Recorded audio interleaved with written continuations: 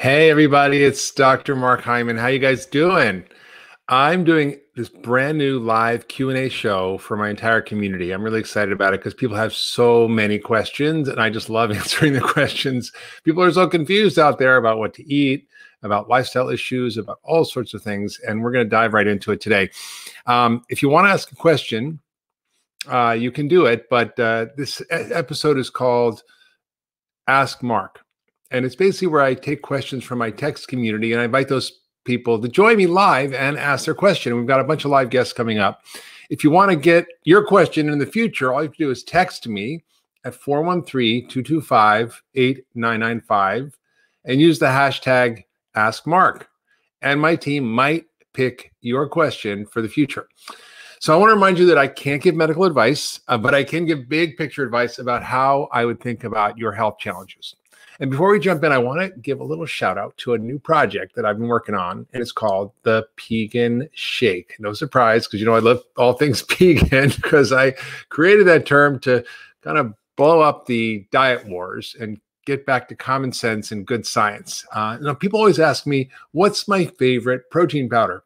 And what's my favorite shake mix? Well, I always have a hard time because most of them are full of sugar and flavorings and sugar alcohols and carbs and all kinds of junk that I don't really like. And I like simple, I like real food, and I like real ingredients.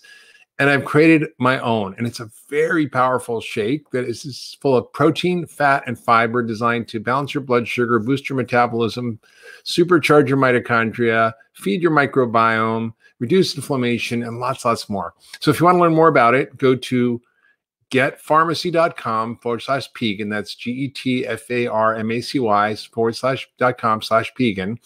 And here's the exciting news. I'm giving everyone who asks a question today on this show a free Pegan shake. All right, so let's jump in to our first guest. And our first guest is Izzy, and Izzy has a question. So Izzy, how are you? What's going on? And tell me where you are. Sure. Yeah. Hi, I'm Izzy, and I'm from the Bay Area in California. Oh. And I'm a huge fan of the Doctor's Pharmacy. Thanks so much for having me on. My question for you is that my mom just got diagnosed with celiac disease, and I was curious what your advice is for transitioning to a gluten-free diet. Great question. So that's interesting. You said your mom got diagnosed with celiac disease. Now, celiac disease is genetic, right. And yet your mom's, I'm sure, maybe in her 40s or 50s, right? Yeah. And so how does something that's genetic start when you're 50? And I just want to sort of give a little background on this question because it's a really important question. And it's really two parts. Like, how do you get celiac disease? What is it? And what do you do when you get it? And how do you change your diet so you're fully healthy again? And how do you do that? That's essentially what you're asking. Yeah. And 30 or 35% of the population has the gene for celiac disease, but only 1% or so get celiac. There's a whole new category that's been established and recognized by traditional medicine called non-celiac gluten sensitivity. So there are some level of antibodies, but it doesn't rise to the level of full-blown celiac, which is defined as certain blood tests that are above a certain level, and also, more importantly, an abnormal biopsy in your intestine where the lining is flattened and you're not absorbing things and you're not digesting things and you have all these digestive issues. But the truth is that many people who have celiac disease or gluten issues don't have an abnormal biopsy unless you really look on certain types of imaging. And they also may not even have digestive symptoms. So they might be showing up with an autoimmune disease or schizophrenia or depression or joint pain or headaches or migraines. I mean, there may not be actually a real classic presentation like we thought of when I trained in medical school, which was really diagnosed in little children who had distended bellies, who were malabsorbing their food, who were bloated and had skin issues and all sorts of malnutrition issues because they couldn't digest their food. That's just one extreme, and it's actually not how most celiac disease shows up. It often shows up later. So the question is, why does it show up? Well, I think a couple of reasons. One is we have done so much damage to our diet and our gut through our gut-busting way of eating and our gut-busting medications and our gut-busting lifestyle. And so what do I mean by that? Well, the increases in processed food and sugar and starch, the lack of fiber, and all the additives in food have dramatically changed our gut health and our microbiome, and has led to the growth of bad bugs that create inflammation, that can create leaky gut, that then makes you more likely to get trouble with gluten if you have a susceptibility. The second thing is all these gut-busting drugs, antibiotics, steroids, hormones, Advil, acid blockers, among the worst. These are things that people take for heartburn, but it actually causes downstream problems in the gut.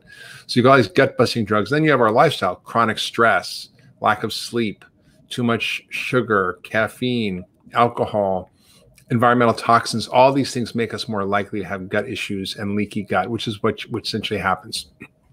So that's how we got here. And you know, for you, you probably might have the gene for this. You probably have one copy of a gene, or you might have gotten it, and you probably don't have any symptoms right now, but you could if you started to go down this path of not taking care of your gut and your microbiome. So it's really important, whether you have it or you don't, that you really take care of your gut. And I really focus on that a lot in functional medicine. It's really a center of our healing. So with your mom, you know, what I see often with celiac patients, and did she just present with symptoms, or what was the digestive issues or autoimmune? What happened? Yeah, she was having some digestive symptoms, like pretty excessive, like gas and bloating. And she wasn't really sure what the cause was. Yeah. So that's not an uncommon set of symptoms. People have irritable bowel, or they have inflammatory bowel, or they have, you know, other things that show up, but it's not always gut. So people don't have to have gut symptoms to have celiac. Just remember that. But what happens is, you know, your mom is caused damage to her gut. If she got full-blown celiac disease, she's really caused a lot of damage and having a malabsorption. What I find is that doctors will say, okay, go on a gluten-free diet, but then they don't address how to heal the gut, because what's happened is the whole gut lining has separated, and all these bacterial toxins and food particles leak in. You often get additional food sensitivities, often dairy or other foods. Grains can often be an issue. It's very hard to digest for people. Beans, for people who have a lot of gut issues and problems with that. And I find that what people need is a whole gut repair and rebuilding program. So on the dietary strategies, you know, I would really be careful with the gluten-free food. I mean, an apple is gluten-free, right? But gluten-free bread, gluten-free cake, gluten-free cookies, gluten-free ice cream, gluten-free potato chips, it's all junk, right? Just because it's, you know, gluten-free doesn't mean it's healthy, right? It's still cake and cookies, even if it's gluten-free. So I think people often will go, well, I mean, you know, there's gluten-free pasta and gluten-free this and gluten-free that, and it's probably bad news. Egg is gluten-free, and avocado is gluten-free. Almonds are gluten-free. Chicken's gluten-free, right? Stick with actual real food. I mean, you can have alternatives sometimes. So you can have gluten-free pizza crust if you want to make that sometimes. That's fine, but it shouldn't be like the staple of your diet is gluten-free junk food. That's really important. And you just stick to whole, real, unprocessed foods. In the repair phase, I often put people on what I call the 10-day reset, which people can learn about by going to getfarmacy.com. That's getfarmacy.com. And essentially, it's in addition and an elimination diet. I think it's also not only about what you exclude, but what you include in your diet. And for her, I'd really recommend trying this because it helps to remove all the potential triggers. Gluten, dairy, often other grains and beans can be difficult in the early phase of gut healing, and give yourself 3 months to really repair your gut. And then there's also other things that you can do, like probiotics and extra fiber and prebiotic foods, those things that just help her gut stay healthy. So that's really important, because you can't just sort of go on this gluten-free junk food and think you're going to be okay, or even go on a regular diet, because it's often not enough. So you got to repair, and the gut needs also zinc and glutamine and certain fatty acids like omega-3. So we need to take the right supplements. We need to take the right probiotics and prebiotics. We need to make sure the diet is right and give the gut time to heal, and she will feel so much better afterwards. Great. That's so helpful. Thank you so much. Was that helpful? Okay, great. All right. Thank you. And the next question is, I think, coming from maybe Lisa or, Christine. Okay, great. Hi, Christine. How are you? I'm well. And you? Great to see you. Yeah, I'm very good. I just went for a beautiful walk. Unfortunately, I'm in Northern California right now, and it's like nuclear winter just hit. When we're recording this podcast, the entire sky is orange, and you have to have your lights on in the daytime. It's like the nuclear apocalypse from the wildfires. No, it's terrible. That's terrible. I was on a Zoom and we had people from all over the country, and one person is showing us outside their window 11 inches of snow, and the other person is showing the fires, and yeah, insane. But Zoom is an interesting vehicle. Yeah. Anyway, Yeah. Thank you for having me. I wanted to ask you your thoughts on the best methods to address mold exposure and how to detox from, say, when you've been tested positive for the penicillin or I think it's called ochratoxins. Yes. Yeah. Great question. So, unfortunately, I'm an expert in mold. And I say unfortunately because I almost died from mold exposure about 3 years ago, and I struggled with it for a long time, and finally sort of got myself better. And I've been treating patients for years with it, but I was dumb enough to not figure out that my house had mold in it because it didn't really smell, so I didn't know. And I finally figured it out, and it's a really big problem. 50% of buildings are water damaged in some way, and which means they are at risk for mold. And some is bad, some is very bad. And there's a lot of genetic susceptibility variation in who responds badly to mold. So you can have two people walk into a moldy or musty house or room. One person immediately feels sick, and the other person's like, I don't know what you're talking about. I feel fine. So you can have two people living in the same house, and one person's sick, and the other person's fine, and like they think you're crazy. And it's unfortunate. And mold symptoms are really bizarre and often weird. You can get fatigue and brain fog and muscle pain, joint aches, and autoimmune issues, and you get this chronic inflammatory state. You hear about the cytokine storm with COVID, similar to that, but not as aggressive, but similar to that, often called chronic inflammatory response syndrome. And so it's really important, if you suspect you have any weird or vague symptoms, and if you are living in a house that you suspect might have water damage, air conditioning, that you really have it properly evaluated. Because until you know what you're dealing with, you can't really fix it. So that means having a mold expert come in and do an assessment where they can do air samples and other cultures and various things to actually measure the amount of mold, what molds, and where they are in your home. And this has been so helpful to people who've actually found there's a problem. So I feel like first you have to make sure you know what you're dealing with. Second is you have to get rid of it, because if you are sick from mold and you're still living in the house, you're not going to get better no matter what you do. Right. So you have to identify the problem. You have to find the mold. You have to have a remediation expert come in, and you have to clean it up. And sometimes insurance will pay, sometimes they won't. It's a very difficult, expensive process. I went through it in my own house, had to literally gut everything, clear it out, and start over. So that's the first thing. The second thing is identify if you have a problem with mold. And there are a number of tests that we use. They're all imperfect. They look at, there you go. The mycotoxin testing, right? Mycotoxin testing, urine mycotoxin. So we can look at your body's response to potential inflammatory triggers. And there's all sorts of blood tests we use, like C4A, TGF-beta1, MSH, and so on, MMP9. These are just medical tests that we do to identify the level of inflammation related to some insult. It could be many things, but it's often mold.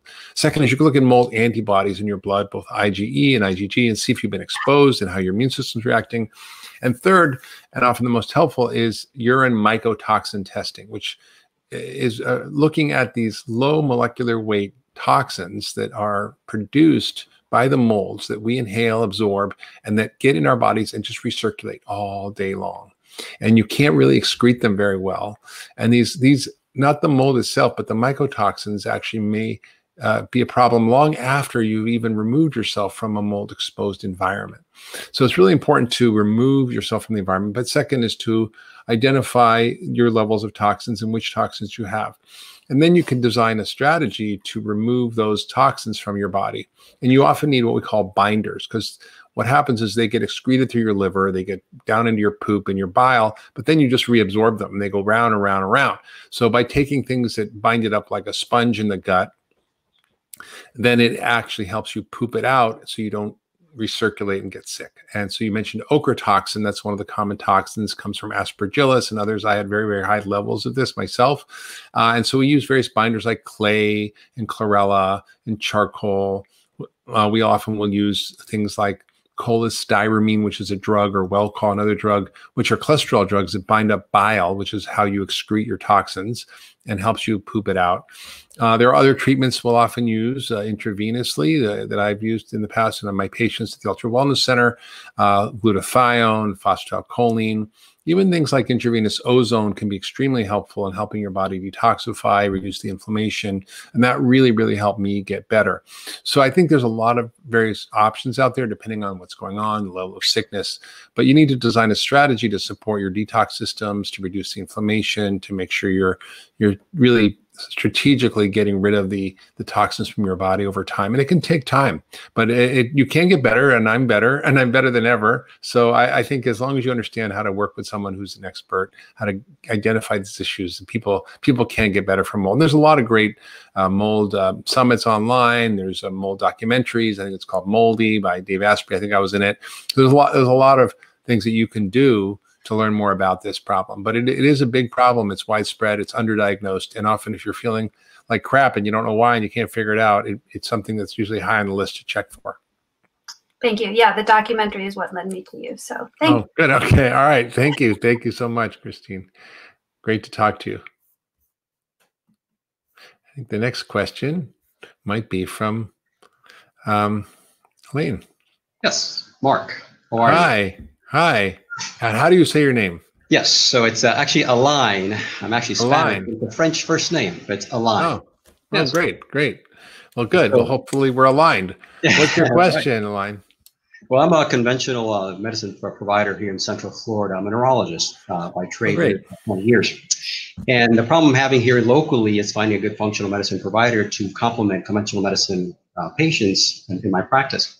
So I'm finding that poor socioeconomic status in my practice population precludes an evaluation by a functional medicine provider. So I'm trying to figure out how I may help my poor disabled patients who cannot afford a lot of the testing and supplements desired by functional medicine. It's a big problem trying to help these folks to help better themselves. That's a great question. So, we know that 80% of health is not determined in the clinic. It's determined where people live, work, eat, play, pray, right? It's in all the social determinants of health that we call. And unfortunately, these things are not often solved easily in the doctor's office.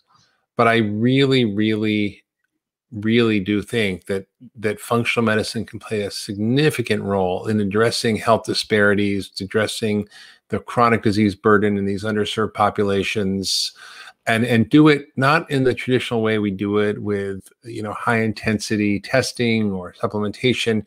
Those are really secondary. And I think so much of the functional medicine paradigm is really based on what we call the foundation of the matrix, right? So the matrix is essentially the map of how your body works, and there's genetics and predisposing factors. There's the fundamental modifiable lifestyle factors, which are the central things that drive most of health. And then, of course, there's all the biological systems like your detox system and your hormones and your gut and so forth. The truth is a lot of the systems can be managed through these modifiable lifestyle factors, which is diet, exercise, sleep, stress reduction, relationships, connection, community. These are all things that people can do that don't cost a lot of money, that are not difficult. The problem is they don't know what to do, they don't know how to do it, and they don't have any support to do it. So what we've created at Cleveland Clinic, and it really grew out of my work at Saddleback Church, where we worked with an entire church to help them get healthy. And 15,000 people signed up for a program called the Daniel Plan, which is a faith-based wellness program designed to empower people in small groups to help each other get well. And it was using the functional medicine intel inside to drive the biology change, and the small group model to drive the behavior change, which allowed people to support each other. It's sort of like a support group, like AA or any of those other things that people like. And so we've modeled that in a way that was modeled after the community support health workers that Paul Farmer used in Haiti to help TB and AIDS deal with infectious disease. But for chronic disease, it works equally as well. And so created a program at Cleveland Clinic called Functioning for Life, which is a shared medical appointment. It's billable through insurance if they have fee for service. If they're in a capitated or basically a value-based model, which means that you're just paid for keeping people well. It is very effective, and it can be done at low cost, at scale. It can be done virtually. And it's really a beautiful way to get people together. And we've done this in our underserved communities in Cleveland. We've done this in underserved churches and underserved community centers with minority populations, and have been extremely effective by helping them understand, how to take care of each other and themselves through these fundamental lifestyle factors. And it's extremely effective, and it works even better than one-on-one visits. And it's a central model, I think, that's going to be needed to change healthcare in America, and can be done at scale. And the beautiful thing is that it's available to anybody pretty easily. If people like you, for example, want to do this, there's ways to get access and to be able to use some of these approaches. So I think this is a really fundamental idea, is kind of decentralizing and democratizing healthcare. I mean, for example, in the churches, we have something called the Daniel Plan, which is a functional medicine-based lifestyle program that's basically online. It's almost free. It's like very cheap for the kit, and you can use it in your church, and you can put as many groups through it as you want, and you don't even need a doctor or provider. So a lot of these things don't even need high-level providers, but these shared medical appointments are really a wonderful way to train people in these changes, and can have tremendous impact and save a lot of money, be more cost-effective and more effective. Thank you. Of course. And then, of course, supplements, a lot of the testing can be done through regular labs and insurance, a lot of nutrient testing, hormone testing, even gut testing. So there's a lot of things, heavy metals. There's a lot of things you can look at just through conventional labs that will be covered. And second, a lot of a very good history and assessment can tell you really where to go and what's going on with the patient. And then in terms of supplementation, there are a lot of supplements that are prescription. You can get fish oil by prescription, vitamin D by prescription, B vitamins by prescription. So there's a lot of things that you can actually do for these patients that will be covered by their insurance. So I encourage you to sort of explore that and sort of build a repertoire of tests and supplements that you can use that are covered by their insurance. Great. Thank you so much, Mark. Right. Hopefully that was helpful. It was. Thank you. All right. Next question. We have Gianna. How are you? Hi, I'm doing well. How are you? Good. Where are you? It looks so nice. I have the beautiful downtown skyline right behind me on the rooftop of my apartment. Where? Pittsburgh. Oh, Pittsburgh. Nice. Great. Mm-hmm. Oh, great. It's beautiful. Well, there's no clear sky here in California today. The sunny California skies are just gray. Well, yeah, we don't get this too often, so I'm taking advantage. Enjoy. So what's your question, Gianna? Yeah, so my question is related to digestion. I wanted to know your best holistic remedies for bloating and indigestion, and I have been tested for food sensitivities and nothing came back positive. I am not allergic to any specific foods like gluten, dairy. I've experimented with it all. So I was just wondering what kind of suggestions you have. I've tried gluten-free, dairy-free, food combining, and I haven't quite figured out vegetarian, vegan. I haven't quite figured out what was the issue and how to fix it. So we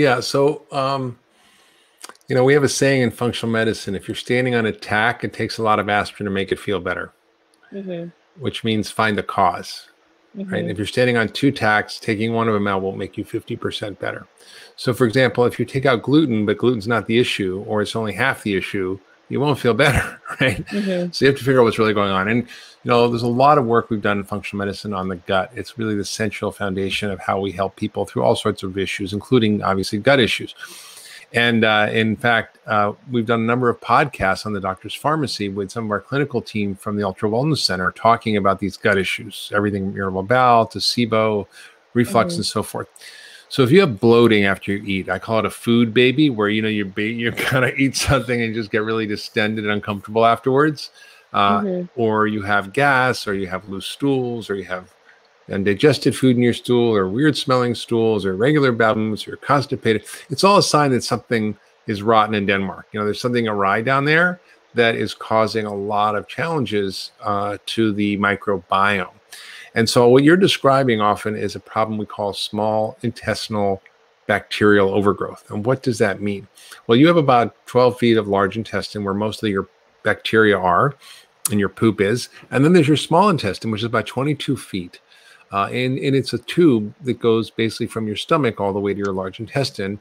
And what happens is these bacteria can migrate up into from the large intestine, the small intestine, and they should grow there. And they're not supposed to be there. So when you eat something, particularly starchy foods, if you're eating beans and grains, for example, if you're a vegan or you're trying to eat raw food, whatever, your body can't handle it because there's bacteria in there that then eat that stuff for lunch, basically. And that causes fermentation, just like fermentation if you brew beer, or if you, for example, leave your apple cider in the fridge too long and it ferments and then the container blows up. Like, you've all seen that, right? That's really what's going on in your stomach. So you get this fermentation process. And there's even a syndrome that's called autobrewery syndrome. When it gets really bad, you literally can get drunk from the byproducts of the fermentation in your gut of the starch. You literally create a little brewery in there, and that can cause all these symptoms, not just digestive symptoms. So it's really important to identify what the issues are. So with gut issues, I often really recommend to what I do call the weeding, seeding, and feeding program. And I've written a lot about this. You can Google various blogs I've written about irritable bowel syndrome and how to figure it out. But the idea is you weed out the bad bugs. So it might be taking herbs, for example. It might be taking herbs that kill off the bad bugs, or maybe you've been on the pill, or maybe you have antibiotics you've taken, or maybe you lost sugar or drink a lot and you get yeast issues. You need to address the yeast. But there can be SIFO and SIBO. SIFO is small intestinal fungal overgrowth, and small intestinal bacterial overgrowth. They often go together. So I often put people on a comprehensive plan to get rid of all these bugs through either herbs that can kill them off, or even sometimes medication. And there's a number of medication we use. One of them is called rifaximin or Xifaxan, along with an antifungal such as nystatin or diflucan, that literally kind of weeds out all these bugs that shouldn't be there. And then you have to find out why you're having this problem. It might be because you don't take enough magnesium, or because you're stressed, or because whatever's going on. You can need to fix the underlying issue for the bacterial overgrowth. But you clear out the bad bugs, and then you seed them with good bugs. So you put in probiotics. But if you take probiotics too early, you'll get worse, right? And then prebiotics to help feed the good guys. Now, the pre and probiotics you can have as foods. For example, prebiotic foods are asparagus and artichokes and seaweed and Jerusalem artichokes and jicama. And there's all kinds of foods you can eat that have plantains, that have these wonderful starches that the bacteria love, and feed them. And you can take probiotic foods like sauerkraut and kimchi and miso and tempeh and natto and all these wonderful traditional foods that are fermented. But you can also take probiotics and even prebiotic fibers. And then you need to feed the gut, which is to give the gut lining and the things that it needs to heal. So the incredible amount of healing the gut needs to be supported through things like zinc and glutamine and fish oil and vitamin A and curcumin and all kinds of things that the gut likes to heal. So it's really the weeding, seeding, and feeding program. But first you have to find out what's going on. You maybe have a parasite. You might have, for example, a common one called blastocystis that is really not terrible, but causes a lot of irritable bowel and bloating and discomfort. So you might need a special stool test to see a functional medicine doctor.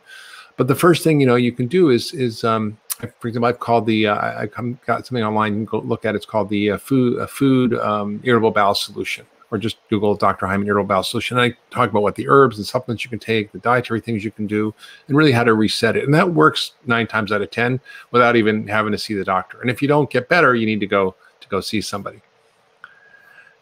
Okay. Thank you. Yeah. Okay. Thank you so much. Hey. Hi. I'm not in as pretty as a place as Gianna, but I'm thrilled to be here. So thank you so much. Of course. Thanks, Autumn. How are you? Good. How are you? Good. Okay. What's your question? Okay, so I just wanted to know the difference in how our bodies process the different forms of sugar. So I was just really thinking about more natural sugars from fruit and even like honey compared to more artificial sugars and carbs. Okay, great. All right, great question. So this is an area I know a fair bit about. Written I don't know, half a dozen books on the subject. Sugars I would say, most sugar should be thought of as the same thing, right? There are differences, but sugar is sugar for the most part, with some differences that I'm going to go through with you. Mm-hmm. And that if you're thinking about consuming sweets or sugar, understand that this is a drug, that you should use it as you use any drug in the right way. Like if you drink alcohol, have a glass of wine, don't have 2 bottles of wine, right? If you have tequila, have a shot, maybe 2, not a bottle of tequila.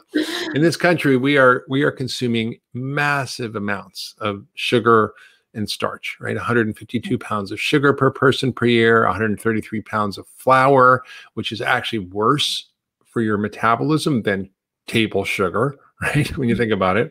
So you think, oh, I'm going to have a bagel. You might as well have a bowl of sugar. It's the same thing in your body when you eat it. This whole idea of complex carbs and simple carbs is an outdated idea that is completely irrelevant right now, right? Simple carbs is sugar. Complex carbs is bread, but actually the bread is worse than the sugar. It really is about the glycemic load of the food. So with that said, think of all sugar as a recreational drug. Mm-hmm. Use it in moderation, use it sparingly, use it intentionally. But don't have it in everything, from your cereal to your salad dressing to your pizza sauce. It's in everything. Right. Now, with that said, let's sort of break it down. You've got sugar, table sugar, maple syrup, honey. Mm-hmm. You've got all kinds of other sweeteners, coconut sugar. You've got sort of natural sweeteners that are non-caloric, like monk fruit, stevia.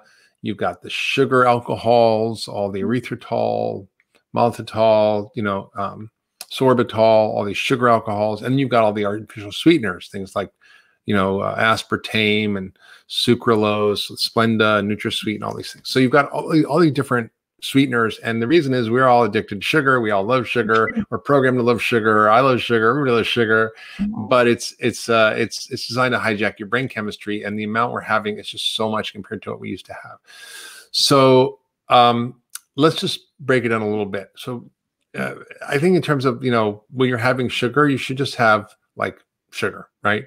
You want table sugar, fine. You want have brown sugar, whatever, coconut sugar probably is a little better, less lower glycemic load. That's probably the best, mostly what I use. If I want to sweeten some honey, maple syrup, again, recreationally in small doses. I would stick with those and stay away from the rest, with one exception, or maybe 2. So monk fruit sweeteners are actually pretty good, and they're no calorie, and they don't really seem to cause a big issue with metabolism or cravings. But I think moderation is the key. Stevia, if it's whole food stevia plant, not an extract that's really made by Coke or Pepsi called Truvia or Purevia. These are chemical projects that are extracting components that may be the beneficial components of stevia and removing them. So you really don't want that. So don't get fooled by all these stevia spin-offs. Sugar alcohols, I would avoid completely. They cause a lot of digestive issues. So, our previous Jana, guest had a conversation about irritable bowel, and I didn't mention to her, but sugar alcohols can cause a lot of problems. So she may be chewing on gum all day that's got sorbitol. It's causing irritable bowel. Could be that simple, right? Then let's sort of get to your question about these other artificial sweeteners like aspartame or NutraSweet. These are terrible, and we know that they're correlated with increased obesity, diabetes, and they also damage your microbiome. They're 1,000 times sweeter than regular sugar. They hijack your brain chemistry. They keep you coming back for more. They're just bad. If you have that on your tongue and you eat a blueberry, it'll taste like cardboard. If you don't have any sweeteners for a week, eat a blueberry, it tastes like candy. Yeah. So it's really, really hijacking your taste buds. Lastly, let's talk about fructose. High fructose corn syrup I haven't mentioned yet, and I've written a blog called The 5 Ways High Fructose Corn Syrup Will Kill You. If I want to read that. But it's high fructose corn syrup essentially is a product made from corn in the lab, where they separate the glucose from the fructose, because sugar is sucrose, which is glucose and fructose together. And fructose is a fruit sweetener. But now fructose, when you're eating it in a fruit, is fine because you've got fiber, vitamin, minerals, and so forth. If you're eating a ton of fruit, it might not be. But if you're diabetic, it might not be. But for most people, it's fine. If you take the juice out of the fruit, that's just like having, candy, and maybe worse for you even than having sugar, regular sugar, because free fructose is really bad for you. Free fructose causes fatty liver, damages your gut. It causes leaky gut, which makes you more inflamed everywhere and destroys your intestinal lining, which is not good. It increases the risk of diabetes, the risk of obesity, the risk, again, of fatty liver. And it's really, really clearly associated with that. Now, fructose within fruit doesn't necessarily do that, but if it's free fructose in high fructose corn syrup, because normally glucose and fructose are bound together in regular table sugar. They're stuck together with a bond. But in like high fructose corn syrup, they're separate. And there's more fructose than there is glucose. Mm-hmm. And there maybe it says 55 or 75, up to 75% fructose. And that's why we're seeing this pandemic of diabetes and obesity and fatty liver. It affects 90 million people. So I would just never have anything with high fructose corn syrup. One, because it's not good for you. Two, because it for sure the product is poor quality product. It's the lowest, cheapest form of sugar, and it's a sign of an industrial science project. So if you see high fructose corn syrup, put it back. If you see hydrogenated fats, put it back. I mean, if that's two things you do in your life that you never do that again, you will dramatically change your life because all the crap has that stuff in it. Mm-hmm. So the fructose is a real problem. And I think people have to be really careful with this high fructose corn syrup and with free fructose. And people are like, I'm going to have agave, which is great, but it's just free fructose. So you really have to be careful with all these kind of alternatives that people are pushing because they all have potential downsides. And just think of them more or less the same. So what I would say, bottom line, if you want to use sugar, have a little maple syrup, a little honey, a little bit of maybe coconut sugar, and then of course monk fruit sweetener is great, and whole plant stevia. Okay, awesome. Thank you so much for all of that info. Sure. Okay, thanks, Autumn. Great to talk to you. You too. Bye. And we have Elizabeth. Hi, Elizabeth. How are you? I'm good. How are you doing? Good. I'm from Chicago, and my question to you is on caffeine. So how good or bad is caffeine for you? And is there a limit that you should stay within? I know caffeine varies if you go to Starbucks or Dunkin' Donuts or other types of restaurants. So what is really a good limit or bad limit? Caffeine's a drug, right? It's a drug like every other drug. And they're all, Andy Weil wrote a book called From Chocolate to Morphine about psychoactive substances. And, chocolate's a drug. And so we have to be really aware, if you're drinking 16 cups of coffee a day, it's probably not good for you. I worked with this guy who was a famous, very famous head of a very big, newspaper that was, in like 90 million homes or something like that. And he just was always tired and exhausted. And he was drinking like 12 cups of coffee and having 12 Diet Cokes a day and was falling asleep at his desk. And like his body was just really overwhelmed and exhausted. But caffeine is different for different people. Mm-hmm. Now, some people have the gene that makes you metabolize it very quickly. And some have the gene that makes you metabolize it very slowly. So there are those people who can have a cup of coffee in the morning and they're anxious and sweaty and they're palpitating all day long. And there's other people who can have a triple espresso and go right to sleep. and so there's a genetic variation in how we tolerate caffeine. So I think for most people, having a cup or two of coffee in the morning is fine. Having coffee later in the day will interrupt your sleep. If you do have sleep problems, it's best to avoid caffeine entirely. Mm-hmm. If you look at what kinds of coffee should you be drinking, there are ones that are better and worse than others. There's mold in coffee sometimes, so getting fresh roasted or small batch coffee is very good. Having organic coffee is important. Having coffee that without additives, contaminants, pesticides is important. Coffee is the largest source of antioxidants in the American diet, which is not a good thing. It just means that there are a lot of good things in coffee, but actually our American diet is so bad that we all drink coffee as the main source of our antioxidants. So I think you have to just know your own body and your own system and you tolerate it or not. But if you have any chronic issues around anxiety, insomnia, palpitations, it may be worth, or sleep issues really, I would probably take a holiday and see how you do, and then try some. But I think for most people, a cup or two of coffee in the morning is fine. Okay, thanks. Yeah, about 2 years ago, I gave up caffeine from coffee. So now I drink primarily decaf coffee, but occasionally I'll have a regular coffee, and it's It hits me pretty hard for what it is. So I was just curious. Yeah, it depends on how it's prepared and what you're doing. So you can have a lower strength coffees or lighter roast coffee. So.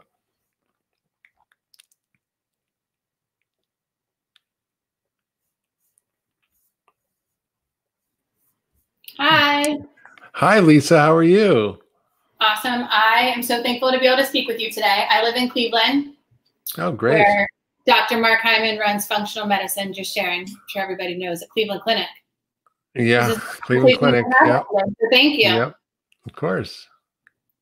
So speaking of the American diet and the standard American diet, my question is, when you're not eating properly, and when I say that, I mean like the standard American diet, coffee for breakfast, how do you jumpstart your body to get ready for pregnancy, your nutrition? Well, you just brought up something really important, Lisa, which is getting ready for pregnancy. And you should think of it like getting your garden ready to plant a seed. If your soil is depleted, if there are no nutrients in it, if there's no organic matter, the plant's not going to be very healthy. And I think we have to understand that the gestation period is not just about growing a baby, it's how do you grow a healthy baby? And we know from study after study that what happens in the womb plays a huge role in a child's long-term health, risks of disease, and all sorts of issues. So one, while you're pregnant, it's important to eat and be healthy. Two, beforehand, you want to make sure you top yourself up. So I help people focus on healthy eating at all stages of lives, but it's not different, right? It's not like there's one diet that's great for Alzheimer's, another diet that's great for pregnancy, another diet that's great for heart disease, another diet that's great for cancer. There's a way of eating that helps restore your body's health and creates a healthy garden for anything to happen, for you to be healthy, for disease not to be able to grow. I mean, when you look at really complex regenerative and biodynamic farms, there are very few pests. There's very few weeds. There's very few problems because the environment is so healthy that these weeds and pests can't take hold. And so that's really what we want to do as you're getting ready for pregnancy. You want to create a really healthy environment. So what I highly recommend for people is to eat a whole foods diet. Get rid of all the crap, get rid of the sugar, control your blood sugar, really important before you get pregnant, because imbalances in your blood sugar affect the baby and affect them long-term in terms of the risk of diabetes and obesity. So get yourself together before. You don't have to gain a ton of weight. You shouldn't eat whatever you want. You shouldn't pig out on the ice cream. I mean, you really need to get yourself prepared by eating a whole foods, plant-rich diet with lots of omega-3 fats, lots of fiber, get your gut healthy, making sure your nutrient levels are topped up. Really important. If I were to do a blood test with a doctor for nutrient levels, what are you looking for? Well, I think most important is vitamin D. Vitamin D is really important. So getting your vitamin D levels between 45 and 65 probably, or 70. Your homocysteine, which is an important test to look at folate status, which is really important for babies. So making sure you're getting the right B vitamins, getting also the right levels of omega-3 fats, critical for brain development. There's a test called Omega Check that you can do through a regular lab. These are really, really important. You can look a little deeper if you want at your zinc status. Just a plasma zinc level. These are some of the fundamental things: magnesium levels, red cell magnesium. These are tests that you can order through a regular conventional lab. But I would say it's just important to just take a good basic multi, even a good prenatal, but not one of those industrial pharmaceutical ones. But yeah, there are a lot of companies out there that I use. I use Pure Encapsulations. I use Thorne. I use Metagenics. I use Designs for Health, Zymogen. These are all companies that have created very clean products without contaminants or additives. They're usually used through professionals. I don't have any direct relationships with any of them, but I do recommend them in my practice. And I think that it's really, really important for you to get a high quality product. So a good prenatal, a good vitamin D, a good fish oil, that usually covers the bases, maybe a little extra magnesium. And basically you're nutrifying the soil before you get pregnant, so that when you, and especially because you don't even know you're pregnant for the first bit. And that first bit matters, right? That first developmental phase of the first 12 weeks or 6 weeks, even when you don't even know you're pregnant, are really important. So it's really important not to just start getting healthy once you figure out you're pregnant, but figure out how to get healthy before you're pregnant. It's game time, right? Game time. You're creating a healthy human, so you want to do that thoughtfully and carefully. Thank you so much for your time. I really appreciate it. Of course. We have one more question. Hi. Hi, how are you? I'm good. Thank you for being here, Dr. Hyman. Of course. What's your question? Yeah, so I'm a registered nurse. I love your Instagram, everything about health. I was wondering, how do you start getting friends and family eating healthy into functional medicine? Because I'm very much wellness, but how do you get other people on board to kind of like shift their lifestyles without getting those like odd stares or, getting judged? I would say show, not tell. Show, not tell. So, I love to cook for people. I invite people over my house. I make them the most amazing, delicious gourmet meals that they don't even realize are healthy because they're just so yummy. And I do it easily, simply. And I think it's important to understand that, if you are an example for people, if you show how you can be healthy and what you're doing and share it with them, not beat them over the head with it, but inspire them and say, hey, how did you do that? Or what did you do? You should try this if you want, and give them little crumbs that they can follow. But, I went to, as part of this movie, Fed Up, I've told the story before, but I went to this small town in South Carolina, Easley, South Carolina, one of the worst food deserts in America. I worked with a family of 5 on food stamps and disability who were very severely overweight. Well, the father was 42, already had kidney failure from diabetes, on dialysis. The mother was very, very overweight. The son was 16, was almost diabetic, very overweight. And they struggled on food stamps and disability. And, they were living in an environment where they really never eat a vegetable. I mean, there was nothing alive in their refrigerator, period. It was all boxed, canned, packaged, frozen, full of junk, chemicals, additives, sugar, processed ingredients. And they didn't really know any different. And so I said, well, let me not give you a lecture on what to eat or give you instructions, but let's go get some real food and let's make a meal together. So we got in their kitchen. We pulled out, there was no knives or cutting boards even. And I just said, let's make some dinner. So we made, turkey chili from scratch, a simple salad, olive and vinegar, some, simple carrots, cucumbers, tomatoes, not expensive. So we made some roasted sweet potatoes. And what was amazing is that they loved the food. It was so delicious. It was so yummy. And they were like, wow, this is really good. I was skeptical. I didn't think I was going to like this. Oh, there's vegetables in here? Really? Like, even the little kid who'd never eaten an onion or had a vegetable was like, is there vegetables in this? Like, and there's an onion, but it's like a candy onion. It's sweet. It's like, when he has a chili. And it was just a very inspiring thing for them. And they were able to take that on just from that one meal. And then they decided I gave them a cookbook. I gave them a guide on how to eat well for less. And I share with them, and they were able to lose 200 pounds as a family in the first year. The son gained back, going back to work at Bojangles, but then finally figured it out and lost 138 pounds and had asked me for a letter of recommendation for medical school. He got into medical school. And his family, nobody in his family ever gone to college, nonetheless medical school. So I think it's a very inspiring story about what can happen if you show, not tell. That's very inspiring, and I'll have to start cooking for my friends and family. That's a great idea. Yeah, just make it fun. Well, thank you. Thank you so much. And thank you everyone for joining our show. That's our show for today.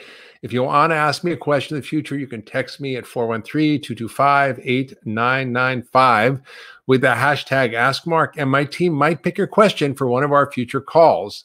And if you want to learn more about the Pegan Shake, visit getpharmacy.com/Pegan. That's getpharmacy.com/Pegan. And it includes the right combination of protein, fat, and fiber to help you supercharge your day and create well-being and health for all of you. I think you're really going to love it, and I'd love you to try it. So thanks for joining us, and we'll see you next time on the Doctor's Pharmacy. And if you share your question with us, we might pick you to ask a question live. So we'll see you next time. And it's